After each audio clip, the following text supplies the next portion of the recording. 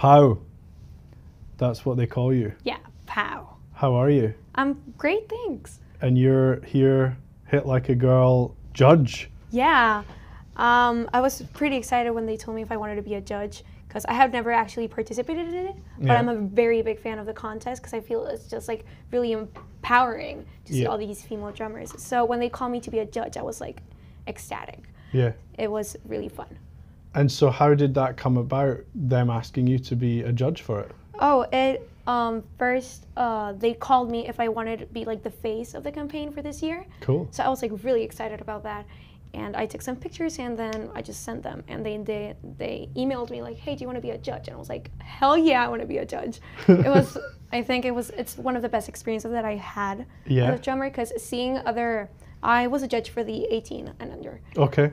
It was really fun and really inspiring to see girls around my age like play extremely well. I was just like astonished that people actually played extremely well, and I was like, wow, I feel like really proud of them and that I'm in this like generation where female drummers are like amazing. When I started, I was pretty young. I was about 6 years old, and literally everyone around me was like, don't play the drums. I mean, that's for boys. Like, stay in your own lane, play like the violin or something. Stay in your own lane. Yeah, I was like, you know what? I mean, I really like the drums. I really like hitting it, and to see that other girls actually like had the same reaction to, because I'm pretty sure that everybody who starts has like that kind of reaction from society, like don't play the drums, it's for boys.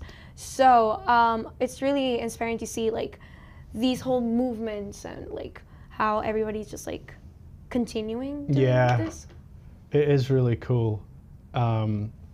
And so you say 6 years ago, but now you're I'm 16, yeah. You're 16. So it's like literally 10 years. I can't believe that I've been playing for 10 years, honestly. Yeah. Time just flies by. It sure does. Yeah.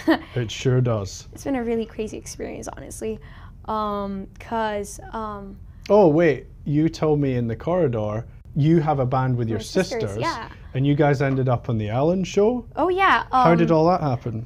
When I was about, I think, 12, 13, we did a cover of Metallica's Enter Sandman, which got like, it just started getting a lot of views. I have like 4 million views. I have like, it has a lot of views, and it started getting like really The most views, more views than anything ever. Probably not, but just a lot of views, and it started getting like really shared and stuff like that. Cool. So we got like an email from the Ellen show like, hey, do you want to be in our show? Wow. Like, oh no, we don't want to be in the show. Of course, we were like, wow, serious? Because I mean, we're from Mexico, and even in Mexico, like Ellen is like this really big like icon. Yeah. So it was our first time that we played in the U.S. We were really nervous, and after that, I was extremely nervous. And after that, I think our career just kind of like took off, and now we've been playing like my band opened for Def Leppard in Mexico. And Sweet. Guadalajara and Monterrey. I opened for the Killers. They just played in Monterrey. I mean. So you guys are like. You guys are pretty well known now. You're doing all right. For how old are you guys? You're 16. My big sister is 18 and my little sister 13. Wow, cool. Yeah. We've been a band for like about 4 years, I guess, and we have like an album out and everything. And we just got like this huge. We didn't think we were gonna get a lot of support because we're a female rock band and we're really young. And usually the reaction that people have to that is not very positive, but we were like pretty surprised that people just like welcome us with like open arms. That's wonderful, but now you guys are like the faces of that sort of revolution probably in Mexico of bringing, of getting younger women, into music and thinking that it can be a profession. That must be great for you. You must feel really proud of that. Exactly. I'm like sometimes people like message us or like just straight up tell us that they've been like really inspired and they started like or playing the guitar or the drums or the bass or the piano or whatever. And it just feels amazing that everything that you're doing is actually having an impact to somebody else's life. It's just so rewarding, and I think it's one of the best feelings like ever. Yeah, it is. That's what I really believe that's what we're here to do, is to make that difference. And for you guys to be making that difference at such a young age, like you're only going to keep perpetuating that and keep growing that. So that's so cool. Thank you. No, we're extremely grateful of all the opportunities that have been given to us. Yeah. Really grateful. Great. That really comes across. So, but you're the face of Hit Like a Girl, are you? Of this year, of this year. Yeah. I was pretty excited about it because I had like 2 years ago. I really wanted to be like in the competition. I wanted to enroll, and I was just. Well, you don't need to now. Well, of course not. But I was just like extremely nervous because I saw like all the female drummers that came out of this competition. I was like, whoa! I mean, this is like the big stuff. And I didn't enroll. I was like just too nervous about it.